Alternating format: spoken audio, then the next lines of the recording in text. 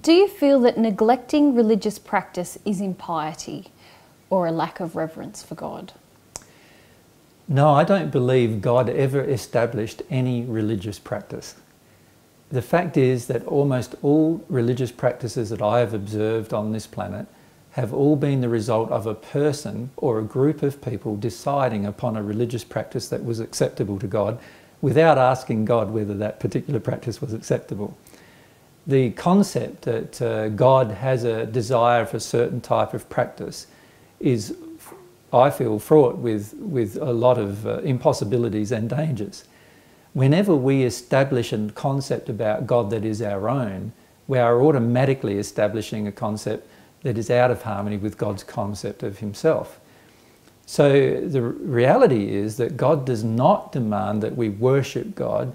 God does not demand even reverence from us. However, God desires love.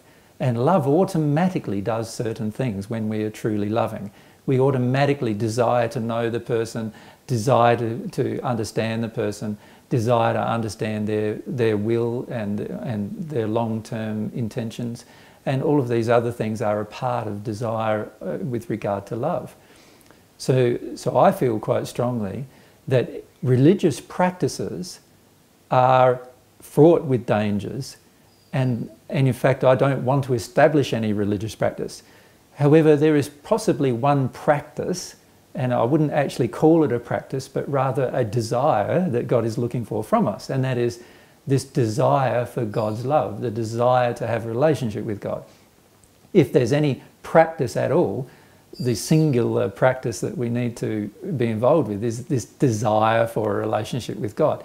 In that desire, we will generate a desire for truth, a desire to be humble, but these will be desires and not forced upon us by our relationship with God, and they're certainly not going to be forced upon us by God herself.